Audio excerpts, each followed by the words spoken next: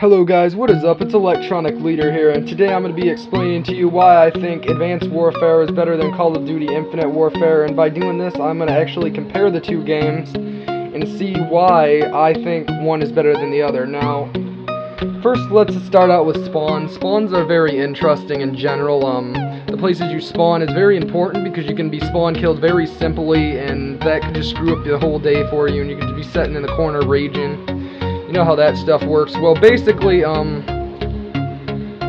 know, it's kind of, it's iffy. I heard that Infinite Warfare has really bad spawns, and when I played it, I really felt like the spawns were really horrible in general for myself. Now, keep in mind that this is why Advanced Warfare is better than Infinite Warfare, so I'm going to be explaining why. Spawns are really weird in Infinite Warfare. I feel like enemies spawn right next to you a lot of the times, and they're just over there in 5 seconds, and it's just, you know, it just feels kind of weird to me in general.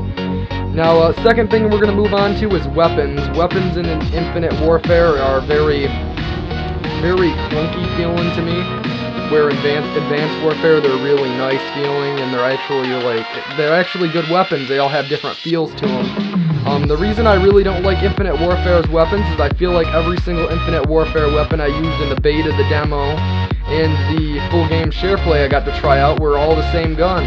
And so I don't really know in general why they created those weapons if they're all going to be the same weapon. And they're all the same gun, and I have no clue what they're even doing. So I mean, let's just be real. I don't know about that.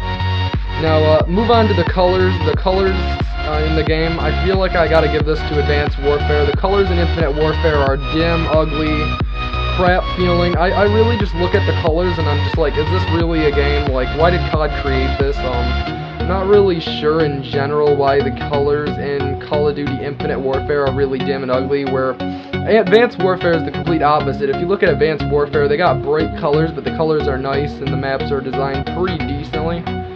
Now, next, we're going to go on to map designs. I guess spawns technically does have somewhat to do with that. Map design, it's very, the lanes are way better, or the way the map design for Advanced Warfare feels way better and way smoother than Infinite Warfare. Infinite Warfare has, like, such random spawns, and that's really what screws up the maps. It all ties in with those spawns. Those spawns is what's screwing it up. They really got to change that up in general. Advanced Warfare spawns are actually really nice. If you guys go over to Call of Duty Advanced Warfare right now and play it, I mean, I feel like the spawns are great. The only problem that most people seem to have with Advanced Warfare in general was that the jump packs were in the game.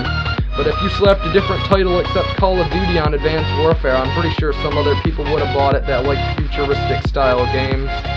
I'm not really sure in general though. I mean, a lot of people did like it, including myself. It's actually one of my favorite Call of Duty games, so I am kind of being a little bit harsh. Now next we're going to move on to supply drops. For supply drops, this is a very interesting one, because Infinite Warfare supply drops are kind of like in between for me. I mean, I opened like at least 2 of them in the time I was playing, 2 or 3 of them. And I really feel like I don't feel like there's a point in opening them. They're not as powerful as Advanced Warfare variants, but it's kind of a bad thing in a way, because Advanced Warfare variants were actually like, you know, something you could earn too, because once you hit in the Master Prestige category in Advanced Warfare, you could start earning weapons like the Obsidian Steed all the way to the Speakeasy, and even the Rip at the last Prestige. So, I mean, technically under certain circumstances, Advanced Warfare had a very fun rank up earn system, though it took a very long time in general. Now, I can't really... trying to think of something else to compare. I actually have not played the campaign of either one of these Call of Duties. I've played one or two missions on Advanced Warfare, actually. I just thought about it. But, I mean, if you want to go to the menu design, I really feel like Advanced Warfare nailed it, but I can't say Infinite Warfare did bad. I would say, if you want to count menu design in this for some reason, I feel like the menu design just deserves about the even amount. I feel like basically what they did with Infinite Warfare was they just reskinned Black Ops 3 with an uglier camo design and uglier colors. I mean, I don't get why it would take so long to create a game of that sort.